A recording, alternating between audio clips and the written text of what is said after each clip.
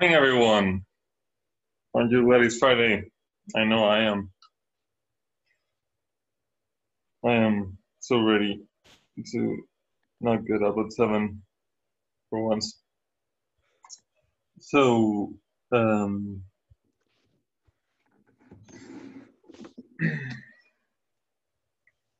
what are we doing?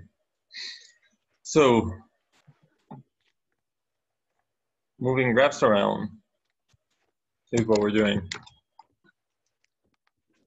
So, yesterday I went through all of these things.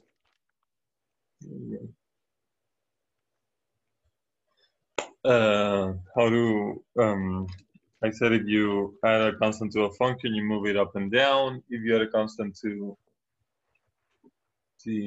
x, you move it to the left and to the right. If you multiply a function by a constant, you stretch it vertically. If you divide the x by a constant, you stretch it horizontally. If you flip the sign of the y or the x, you do a reflection across one of the axes, the axis. So this is a lot to remember. Honestly, I tend to confuse these until I do an example. But either way, let's do an example. The example, well, I wrote it in the poll. What's the example I want? So take a piece of paper if you don't have one. I'm gonna write it here.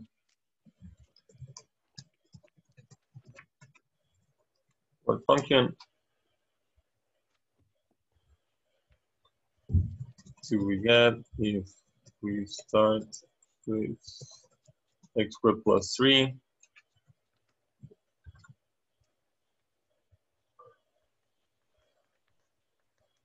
And then we do some things to it.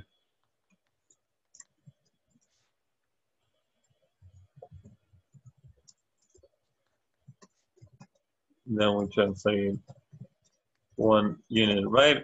I'm going to ask you this question, so start thinking about it. Reflect across the x-axis and then stretch horizontally by a factor of 2.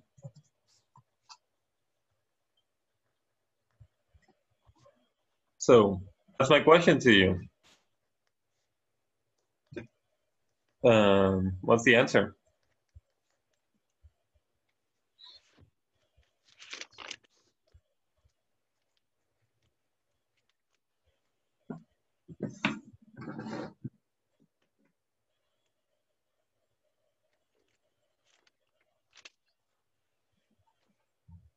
I hope I'm here. No one has said anything today. So, well, someone replied. I think someone was guessing. That was way too fast.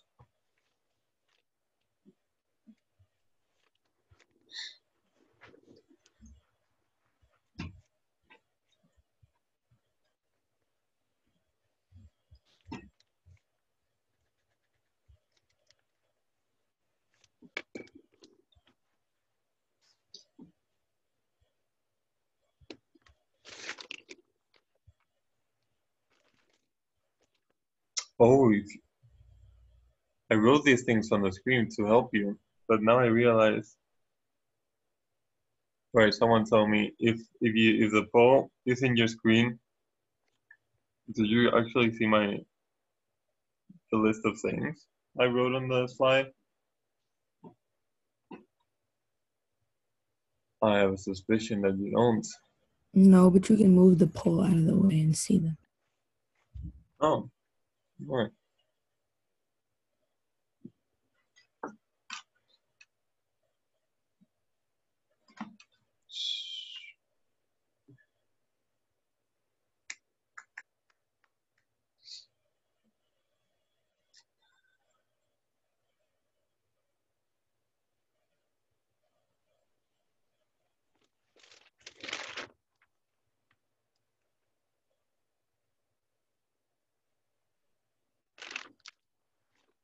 So 9 people, 11 people have replied. There's 3 right answers.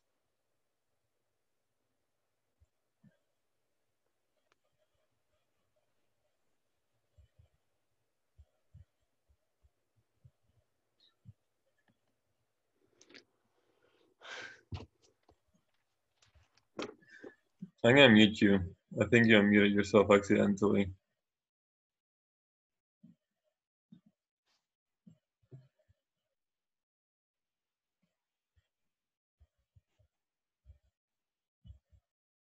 It was kind of nice. I felt like it was in the classroom.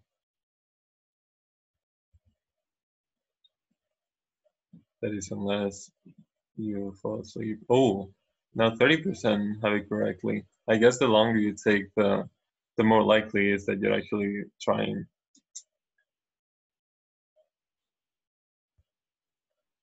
So the last answer is the only one that doesn't have any people voting for it. Okay, I'm gonna stop it here, and we're gonna do it all together. Okay, I guess there was a tie between the first answer and the last and the fifth. Wait. Oh no, wait, only one. The correct answer is the sixth one. So, one person got it right. Oh, I'm not showing results. One person got it right. Well, congratulations. I don't know who you are, so because it was anonymous, any of you can claim the correct answer for yourselves right now. Wow, it's morning for you too, huh? All right. Hey, which one was the correct answer? I'm about to work through it. It was the sixth one. Pretty sure.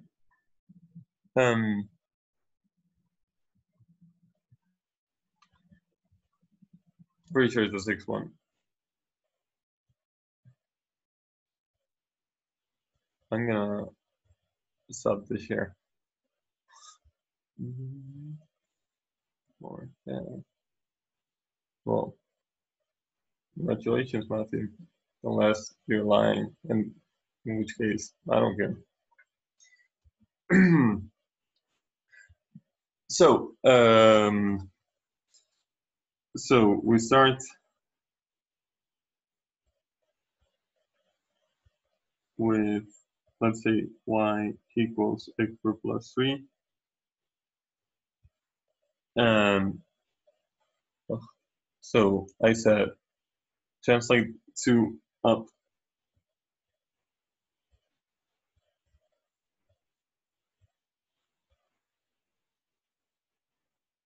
So that's supposed to, if you look at the previous page, translating up corresponds to adding a constant. So just make a random scribble around across the page. So I'm gonna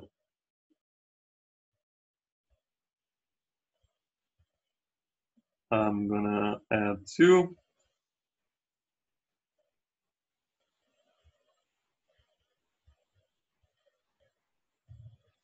All right. So now what do I do? I'm supposed to translate 1 unit, right?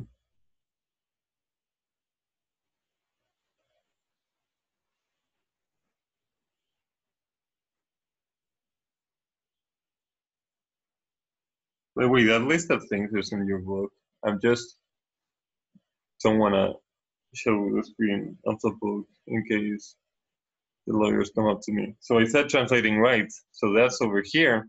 So I'm supposed to replace every x by x minus 1. So that means that the x that is here, I'm supposed to replace by x minus 1. And then just basically every time you do anything, you should be writing brackets. So don't forget these brackets, because if you forget them, you just get everything wrong. Always. Watch out for brackets. Oh my god.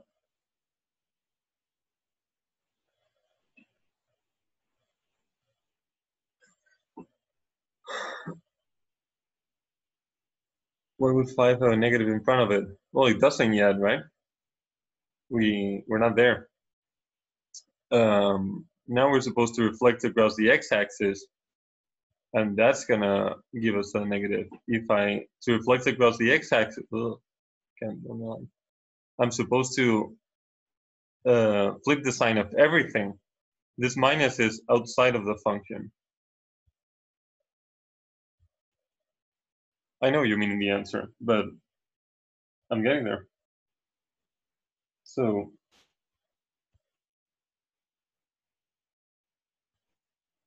reflect across x-axis. What you're supposed to do is put a minus sign outside of the function. So everything has a minus. Oh, I close the program. Everything has a minus sign. So I just copy whatever I had with a minus sign in front. And now I should probably simplify. You should always simplify too, if it's going to make your life easier. And what happens, so I have a sum with a minus sign in front. The distributive law says that everything catches a minus sign. So now the 5 has a negative in front of it. And finally, I'm supposed to stretch horizontally by 2. How do I stretch horizontally by 2? I look in this line, and I'm supposed to divide x by 2. So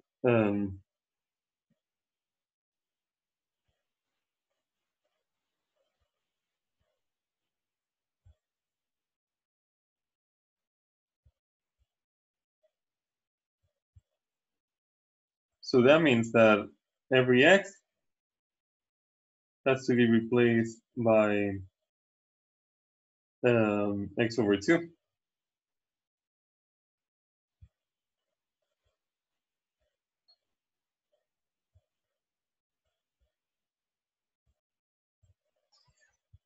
And that's it. Here we are. So I followed the steps. I think the biggest issue here is that you have to know the difference between putting a minus, for example, putting a minus sign in front of the whole function, or replacing every x by a negative x. So I think that answered why there's a negative in front of the 5. Maybe. Is there a question? Are there questions? So you have to multiply the whole thing by the negative, so that's why it's -5? Exactly, Aaron. Yeah. You to reflect across the x-axis, you're supposed to multiply everything by -1. So there's a sum of 2 things. Everything is going to catch a minus sign. Yeah.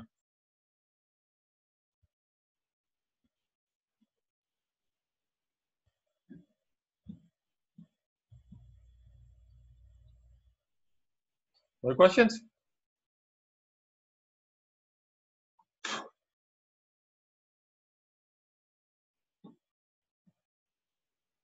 I find it very suspicious that there's no questions. Like, everyone but one person got it wrong. I don't know. The thing that always messes me up is where you put the stuff, because sometimes there's so much stuff to remember that you might mix some of it up. Right. I mean, you don't have to learn everything by memory if you're looking at the book or looking at this list, right? So that shouldn't be a problem, because you don't have to remember. So I have another question too. What's that? Does the order that you do it matter? It does. Yeah, it does matter. Let me answer Isaiah's question first.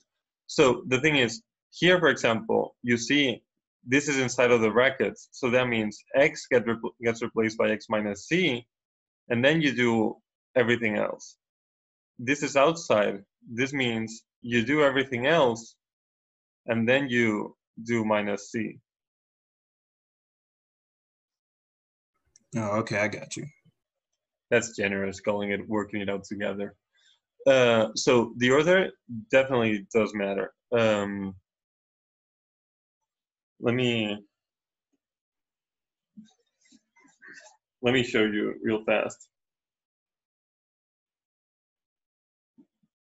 Let's take, why is it not drawing? Let's take the function y equals x. Very simple function.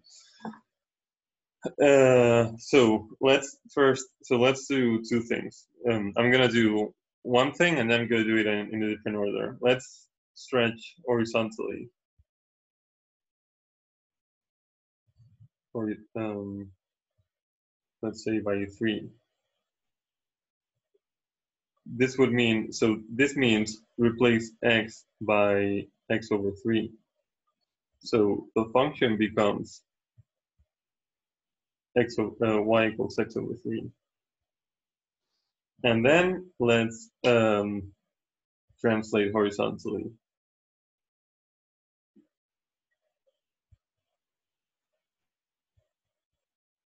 So when you do horizontal things, you're doing things to the x. When you do vertical things, you're doing things to the y. So to translate horizontally, if I look over here, translating, oh, I didn't say by how much, say by 1. You're translating to the left, say. You translate to the left, you're supposed to take x and replace it by x plus 1. So that means if you're doing things to x, that means it goes inside the function. So here, I'm supposed to take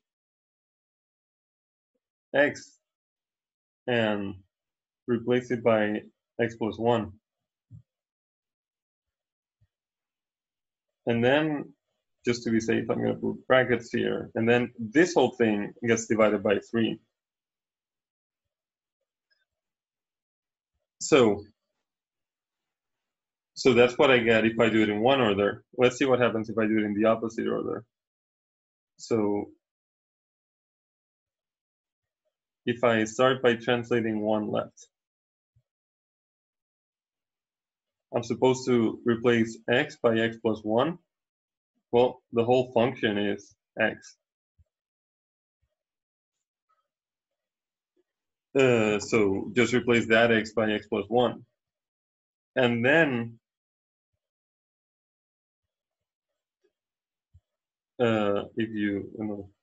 so the second step, I'm going to do what we did first before. We're going to stretch by 3.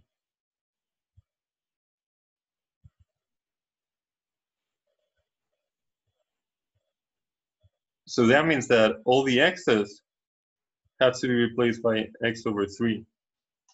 Right? That's what's on my list that we figured out yesterday. Stretching horizontally means on the inside of the function, replace x by x over 3. So this x here, I'm going to write brackets again to be careful, has to become an x over 3.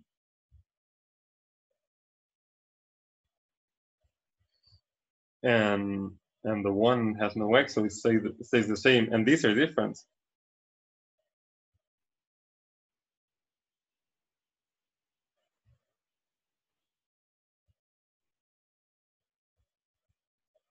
One function is the function where you add 1 and divide by 3. The other is the function where you divide by 3 and you add 1. If you make x equals 0 on both sides, here on the left, you get 1/3. On the right, you get 1. Do you do it in the order it's written, or is there an order to the operations? Oh, that was 4 minutes ago. I don't know what you were referring to. Elijah.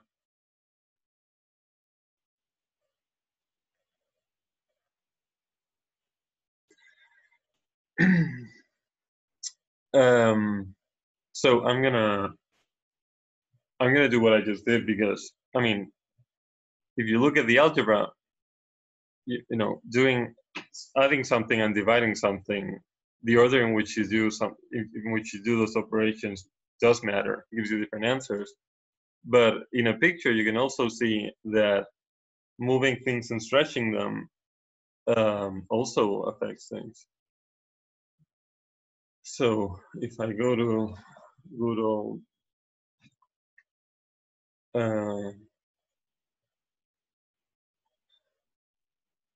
drawing place here. So here's my function.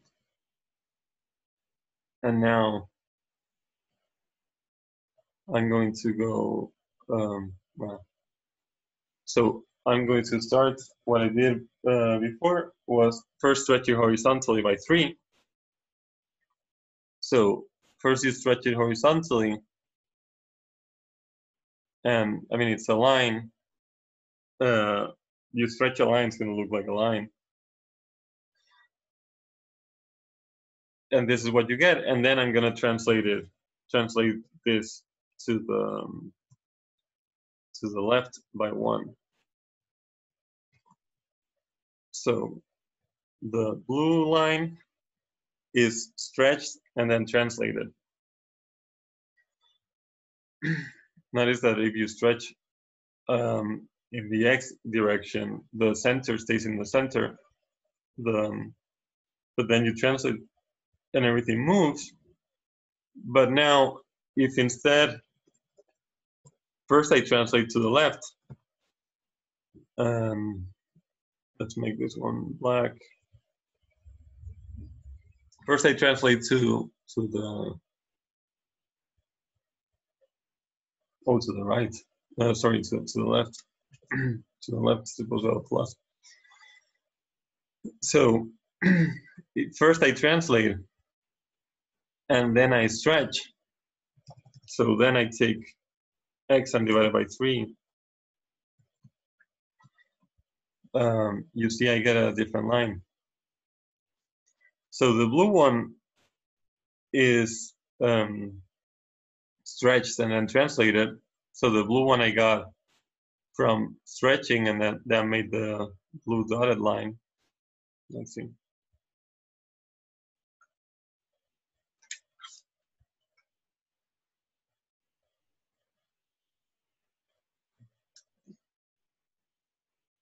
So I went from here to here by stretching.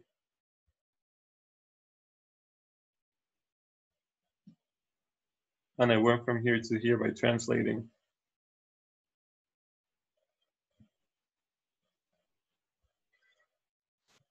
To get the black graph, what I did was first translate,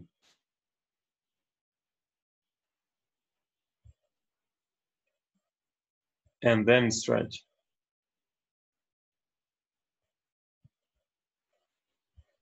And I got 2 different answers. So what's the, yeah. Sorry. Are you saying the blue dotted line is the translated one or the solid blue line? The dotted line is just stretched, and then the solid one is the stretched one translated. Okay. All right.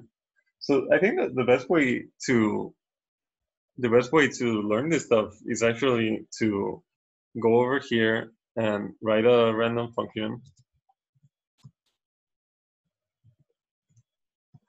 And then say, I want to flip it vertically, and then you go guess until you flipped it vertically. So I mean, flip it across the let's say flip it across the y-axis. I'm supposed to replace all the x's by negative x's.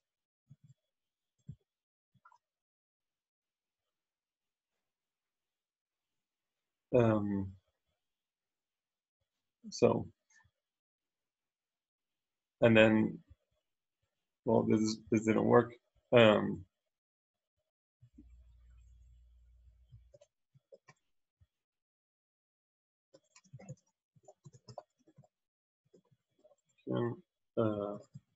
Across the y-axis.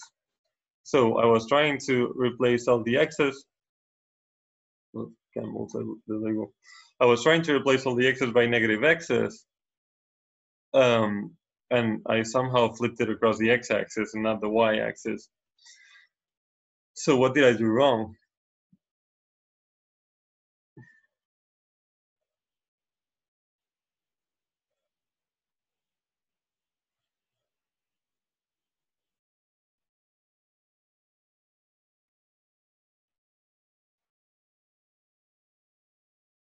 I would say like if you had all that in brackets, you would have put the negative sign on the outside, which changed like everything, which flips it across the y-axis or x-axis. My bad. So, are you talking about brackets like this? Yeah. So that's what I do to flip something across the x-axis. Yeah, that's what I'm saying. You did wrong. Like you Okay. wanted to flip it across the y-axis, but you put it in the wrong spot. So what was I supposed to do to flip it across the y-axis?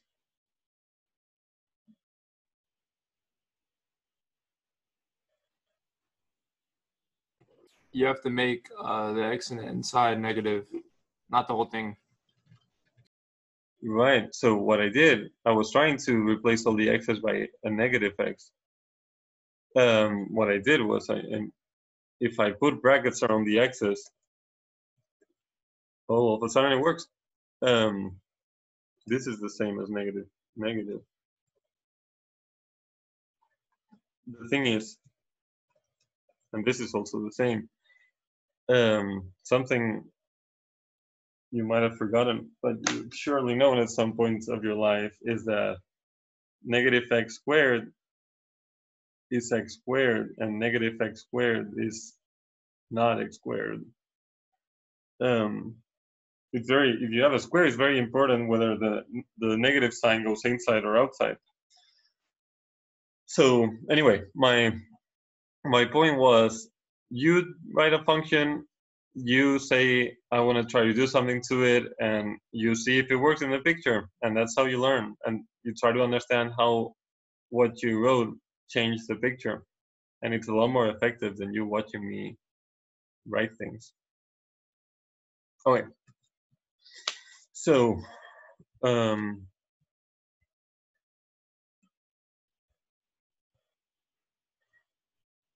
so this is all, I believe, very useful stuff for graphing functions. Let's see. So change the signs of all the x's. That's right. So where are we? The next topic is combining functions.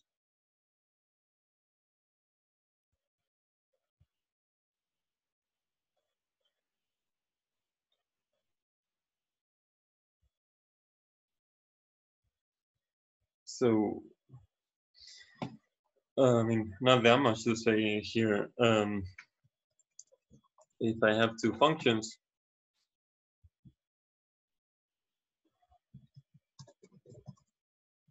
f and g, I can do what I do to numbers. I can add, subtract, multiply, or divide them by computing f and g, and then adding, subtracting, multiplying, or dividing the results, basically.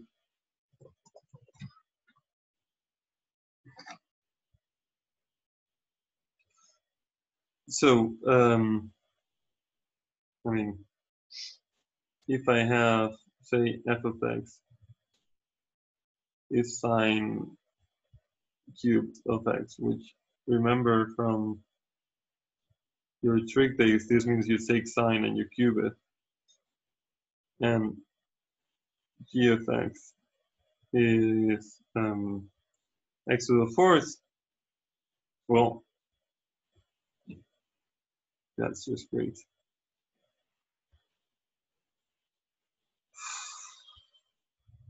Okay. I'm just gonna close all the programs, go out, come in. This is 1.4, this is 1.3 still. This is the end of 1.3. This is still new functions from old functions. So, how do we, so if I said f times g, this would be the function that takes f and g and multiplies them, meaning I take a number, I compute its sine cubed, and then I compute its fourth power, and then I multiply them. And that's all there is to it. Let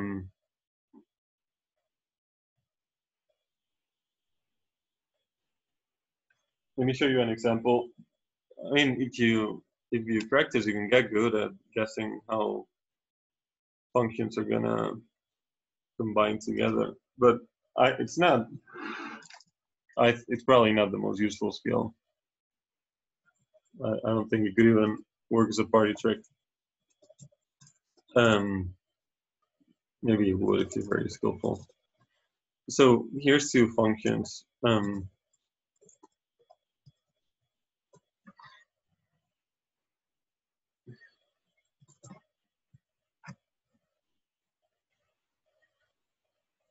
So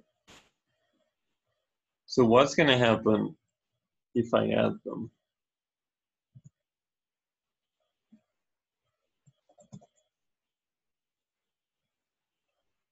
So what's going to happen? So think about this. Actually, does someone want to describe what the sum of these two functions is supposed to look like? So I'm adding one big wave to one smaller, more wavy wave. My prediction is that it would be in the middle of both of them. In the middle? Oh, so can you? You plural. I mean, it's going to be chaos if you can, but can you draw here? So you're saying it's going to be something here. Is that what you're saying? Yeah. That sounds to me like the average. So what I'm doing is adding them. So, for example, at this point here, I'm supposed to add this height to this height, and that's going to be the height of the new function. So it's going to be over here. So if they're both positive, for example, it's going to be above both of them. If one is positive and one is negative, for example, here, this height is positive, this height is negative, so the sum is going to land somewhere here. This one here. So what I'm doing is sort of drawing one on top of the other. I mean, depending on, this could be hard or easy depending on which functions you have. Like, for example, here, probably goes up, but not as much.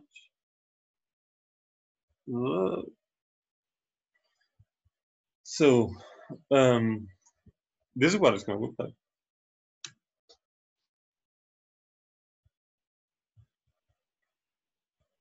So basically,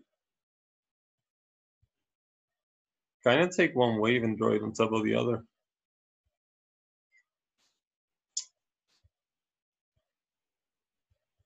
And the reason, like I was saying, is that there's a how do I find the height of the point here? Well, it's the sum of these two heights. And if you were to do it, this at a bunch of points, so the heights here, for example, is the difference between these two. The height here is the height of the big wave plus the height of the small wave, which is 0 at this point. And if you think about what that means, well, that's the picture you get. And if you, I don't know, you could get good at doing this. Though, I mean, it's kind of fun, but not super, not the most useless thing, not the most useful thing. Okay. Moving on, a much more interesting way to combine two functions.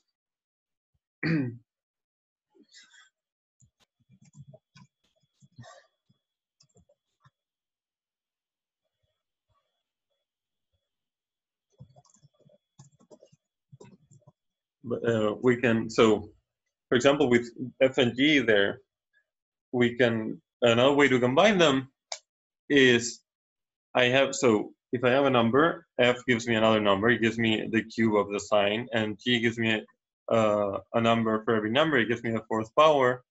One thing I can do is do first one and then the other. So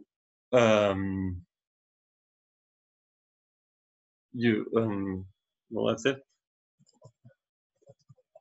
And then the other. This is called composing. And I don't know. So I have boldface. No, boldface. I'm just gonna.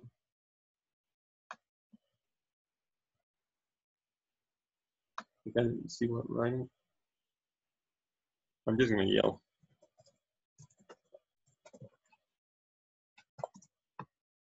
Very stylistic choice. So what does that mean? So do you mean like plugging in one function into another, like which one goes first? Yeah. So what I would call f composed with g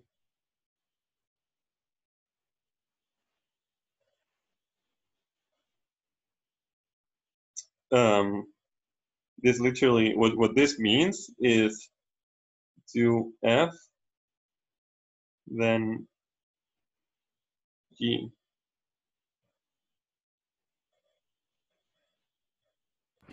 Wouldn't it be f of g of x? No, that's, I mean, no, I mean, that's just not what it means. It's a bit confusing that it goes kind of backwards from what you think. But it's how everyone talks, so we gotta adapt. So f composed with g is written like this. We write it with a little circle.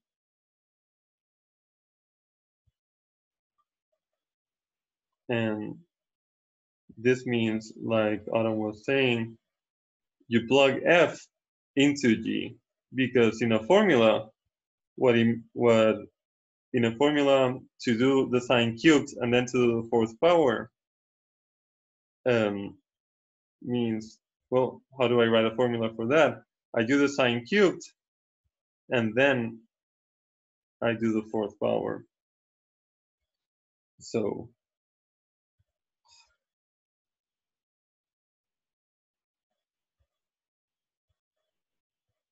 to write it down, what I do is I plug f into g.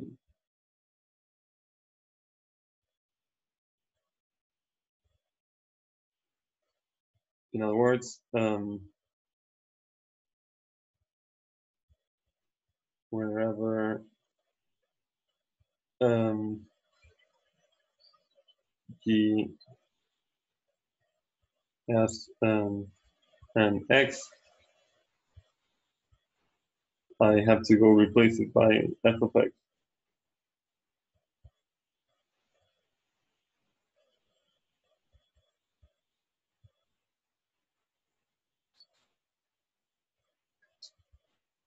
which is what it always means. When you write g, if you have a function g and you write g of something, what that means is everywhere that g has an x, g only has one x in the formula. I replace that x by whatever I plugged in. And what is f of x? F of x is sine cubed of x. So, that's right, man. It doesn't say right. You said it. I mean, it sounded right to me. This is kind of a dumb question, but like, why isn't it not just like, why do we like it's sine, cubed of x, so we have to put the 4 like out of the parentheses? Why isn't it just like only x to the power of 4? Why is the whole formula to the power of 4? What? Repeat the last thing you said. What I was just a little confused because like I was wondering like why is it not just like in the equation like only x to the power of 4? Like this? Is this what you mean? Yeah. Right. Because what does it mean to do this computation? This means if I plug in a number here, like 2, so make x equals 2. How do I compute this? Well, the order of operations says I'm supposed to, I plug in 2 for x, and then the order of operations says first you do what's in the brackets. So first I do what's in the brackets, in this case means first you do 2 to the 4th. So you do 2 to the 4th first. And that is not what I'm supposed to do. I'm supposed to do first f, then g. And g is the one that is the 4th power. Okay, that makes sense. Thank you. So what did I write here, anyone, including Pascal? What is this function? Sine cubed of x to the 4th. G of f of 2. Right, exactly. G of f, no, the other way around, f of g, what Sam wrote in the chat. This is f of g. To get this function, I took f and I plugged in, so f is this, f has an x in there. And then I replaced the x that has the expression for f, I replaced it by g. And this gave me f of g of x, which is the same as f composed with, g composed with f of x.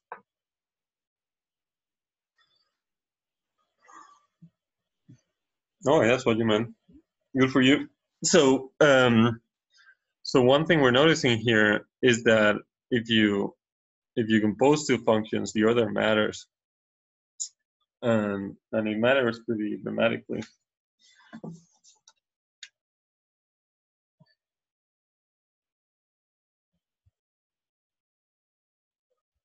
F composed with G is not, sorry. I'm saying it wrong all the time.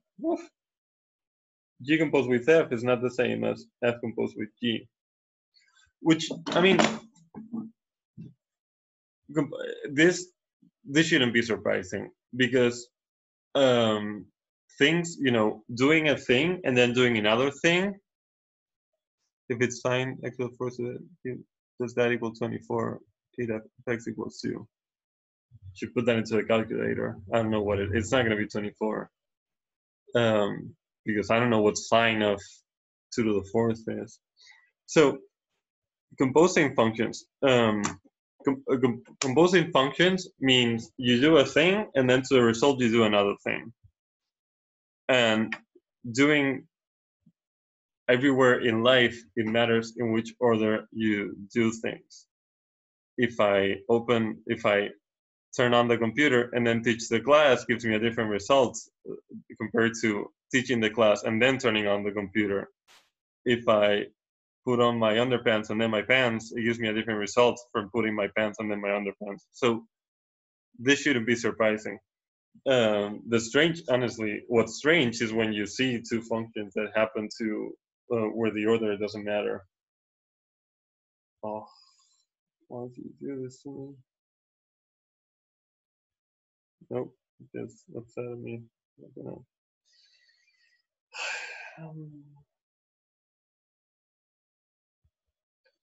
So, oh my god. So, actually, let's do now. Let's do x squared. Let's do two very simple functions. So what is G composed with F? So G composed with F means I'm supposed to take the formula for F. So this is the formula for F. Using colors. The formula for F means, well, it's x squared. But wherever I have an x, I'm going to replace it by x plus 3. So that is F composed with G. G composed with F is the other way around. It's supposed to be plug F into G.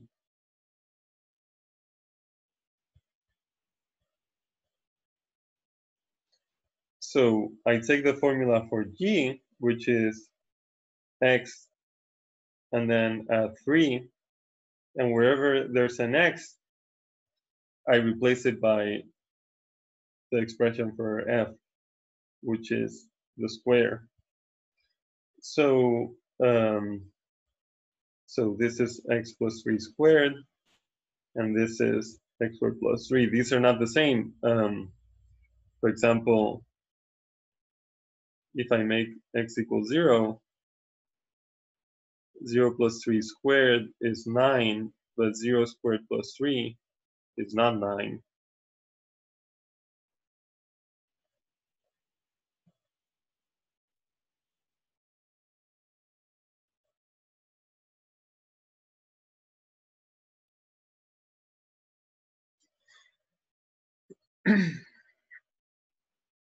Also, incidentally, you know the binomial expansion. It's the square of the first and the square of the second and 2 times the product. So these are definitely not the same. And you can see also in the graphs,